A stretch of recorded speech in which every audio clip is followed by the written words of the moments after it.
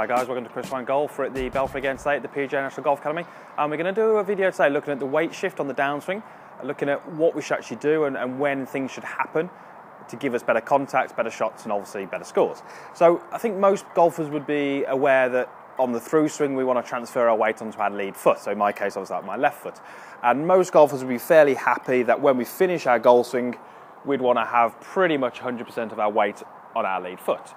What often golfers don't understand is how this should happen and when this should happen. So if we quickly go through some of the things that I tend to see or some of the things I tend to hear people tell me, and we're going to go through why these are wrong and actually what we can do to make it better. So one of the things I see, this is more from people who are sort of maybe beginning the game, they often believe that as the golf club swings through, the weight of the golf club, the momentum of that golf club will pull the golfer onto their lead foot. So the weight finishes here because of what the golf club has done. Now that's not strictly the case. What we should be doing is as the golfer, should be moving our weight in order to deliver the club correctly. So if we look at what we'd actually want to happen at contact, at the point of contact with majority of golf clubs when you're making full swings, not maybe so much for pitch shots or specialist shots, but for full swings, at the point of contact you would want around about 80% of pressure or 80% of weight on your lead leg. What this is going to do is it's going to help you get the handle into the right position, it's going to help you sort of put the body in the right position, and it's going to help you basically deliver the club in the correct fashion to hit some better shots. So if we've got 80% weight on the lead leg at impact, when does that actually happen? Well, what we'd actually want to have is through the hitting area, we'd want the weight to be pretty stable, so not really shifting too much. So a good golfer would generally get 80% of that pressure through that lead leg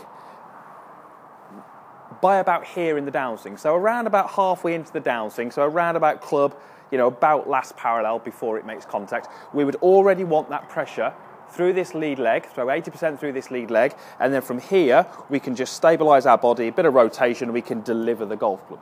What we don't want to try and do is have the weight maybe, let's say 50-50 here, and then trying to get onto that lead leg as we go through impact. So we're going to go through a really simple drill, which is going to help you to sort of feel this and sense this. It's a drill where we're not going to hit any shots, but then we will take it, obviously, 2 hit shots and try and implement the same sort of things.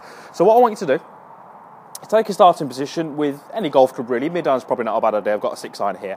And I just want you to try and feel that you're going to make a backswing and you're going to start to put some pressure through that lead leg by the time the club reaches last parallel. Okay? So I'm just going to give you a demonstration for that. So we're going to go back and then we're going to feel that I use my legs and I'm going to feel that I put some pressure through that lead leg there. So I'm trying to put that pressure through that lead leg. I certainly feel a bit more pressure through there now. Right foot feels a lot lighter, but I've got that club about last parallel here. I've not tried to do it sort of as the club's being delivered to the ball. Okay, so just a really simple drill. We're going to go back and we're going to put some pressure through that lead leg, making sure we do that before the club reaches last parallel. Once you feel that, then you can just start to rotate out the way into a nice full finish. So what we want to make sure that we are doing correctly is that we're doing that with the lower body. So I'm trying to feel that my hips and my legs are making that move for me. So from that camera angle there, what you'll probably see is a little bit of a lateral movement in my lower body in order to do that. You'll see some knee movement, you'll see some lateral hip movement. Hopefully what you won't see is any upper body movement. Okay? What we're trying to do here is we're trying to feel that we put some pressure through that lead leg. What we're not trying to do is make a backswing and then simply move our body weight over here. I certainly feel that there's more weight through this lead leg now, but that was done incorrectly. So trying to do that with a pretty steady head is key because that's going to help you with contact. But let's make some backswings, start the downswing this way, and then we can go ahead through to a full finish. So let me go ahead and hit one. Try and do this as a normal golf swing. So I'm going to take my address position. I'm just going to do a couple of little rehearsals first, just to give myself the right sort of feeling. So I'm going to go backswing, start down, get that feeling, and then go ahead and try and recreate that.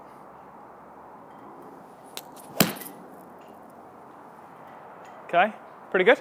Pretty happy with the strike. Certainly felt pretty stable through impact, so I'm just going to go ahead and hit one more. So again, I'm trying to do this with the lower body, trying to shift that pressure to that lead leg by the time the club reaches last parallel.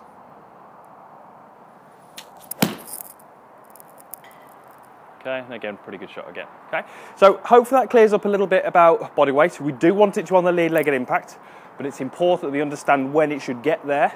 If it gets there far too early, we're going to struggle, or if it gets there far too late, we're going to struggle. And the big thing here is that we don't want the golf club to pull our body into the follow-through position. We want the body to be controlling the golf club into the right position so we can deliver the club to the ball with power and consistency and hit better shots. So thanks for watching the video. Give it a thumbs up if you liked it. Post any comments down below. I'll do my best to answer as many as I can. And thanks for watching the video. All these videos are free, so please subscribe if you haven't already, and there's more content going up each week. So we'll see you again soon.